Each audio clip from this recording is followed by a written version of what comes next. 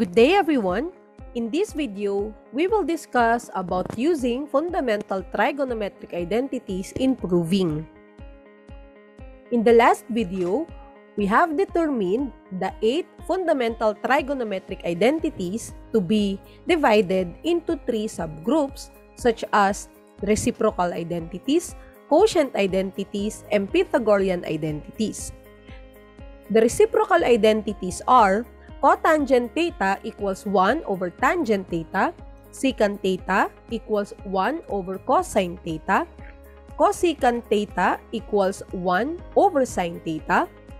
For the quotient identities, we have the following. Tangent theta equals sine theta over cosine theta, cotangent theta equals cosine theta over sine theta, and for the Pythagorean identities, we have cosine squared theta plus sine squared theta equals 1, 1 plus tangent squared theta equals secant squared theta, and cotangent squared theta plus 1 equals cosecant squared theta. There is no general rule in proving identities, but we can use the following guidelines to help us prove trigonometric identities. First, work on more complicated side of the identity and try to simplify it to an expression which is equal to the other side. Next, algebraic manipulations such as factoring, simplifying complex fractions, rationalizing the numerator or the denominator, and multiplying by the conjugate term can be used to simplify trigonometric expressions. And finally, if both sides of the identity are complicated, try to rewrite the expressions in terms of sine and cosine functions. Then try to simplify each expression to make both sides equal.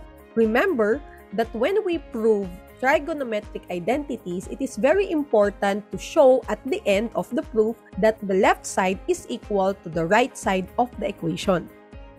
Let us try this example. Prove the identity cosine squared alpha minus sine squared alpha is equal to cosine raised to 4 alpha minus sine raised to 4 alpha.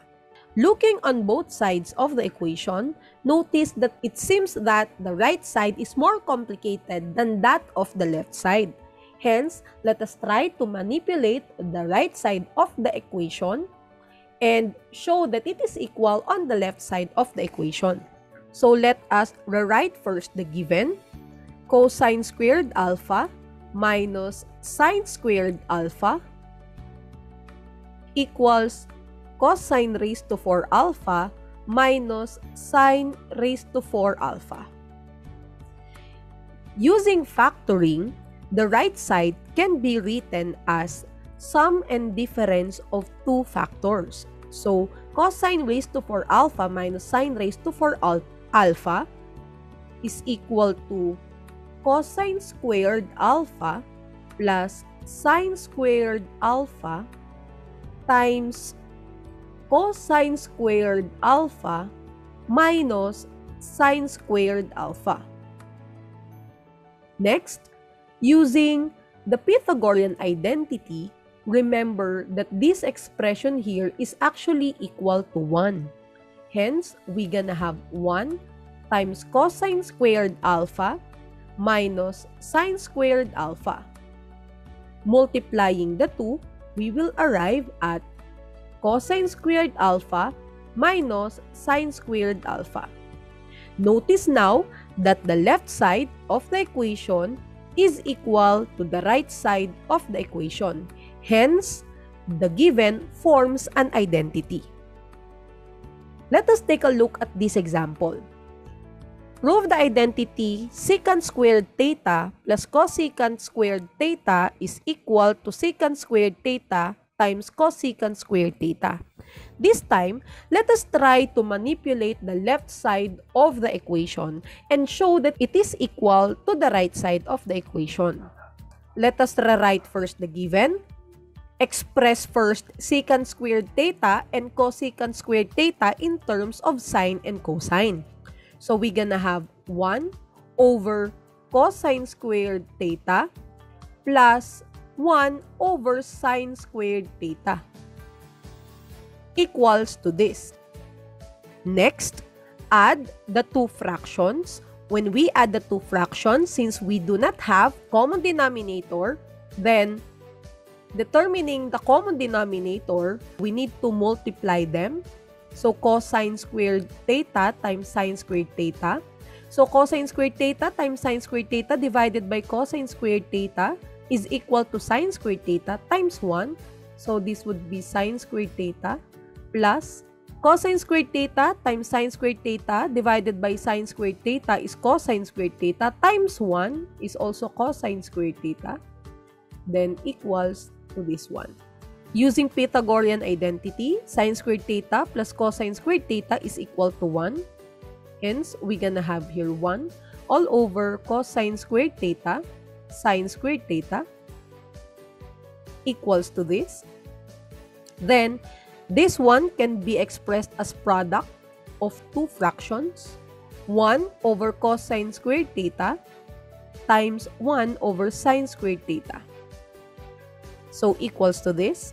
And finally, using reciprocal identities, 1 over cosine squared theta is actually equal to secant squared theta, and 1 over sine squared theta is equal to cosecant squared theta.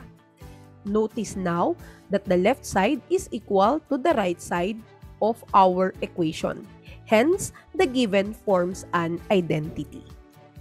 For the last one, let us prove the identity cosine beta minus sine beta times cosine beta plus sine beta is equal to 1 minus 2 sine squared beta. In this case, it seems that we need to manipulate both sides of the equations simultaneously.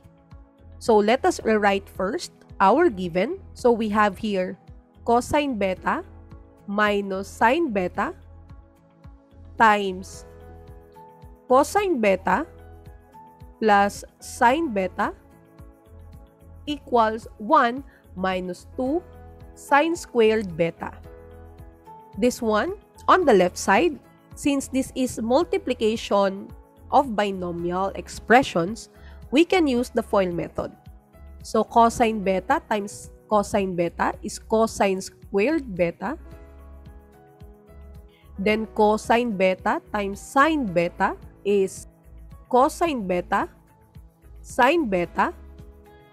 Then, negative sine beta times cosine beta is negative sine beta, cosine beta. Then finally, negative sine beta times positive sine beta is negative sine squared beta.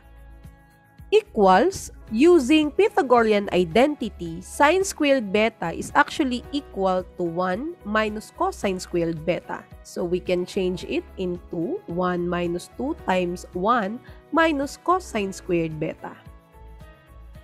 Next, on the left side, going back on the left side rather, notice that this expression is equal to 0. So we can cancel it, giving us with cosine squared beta minus sine squared beta is equal to, multiply 2 on this binomial, giving us with 1 minus 2 plus 2 cosine squared beta. Next, since we have here on the right side cosine squared beta, but here we have sine squared beta, then it would be better for us to express sine squared beta in terms of cosine squared beta. So once again, using the Pythagorean identity, sine squared beta is equal to 1 minus cosine squared beta. So we're gonna have cosine squared beta minus 1 minus cosine squared beta equals, then this one, let's simplify.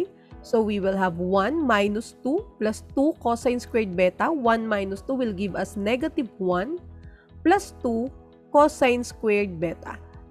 Finally, on this side, multiply this binomial by a negative number, negative 1 rather. So we're gonna have cosine squared beta minus 1 plus cosine squared beta equals negative 1 plus 2 cosine squared beta. Then next, we have your cosine squared beta plus cosine squared beta. So that would be negative 1 plus 2 cosine squared beta equals -1 plus 2 cosine squared beta. At the end, we have proof that the given is an identity since the left side is equal to the right side.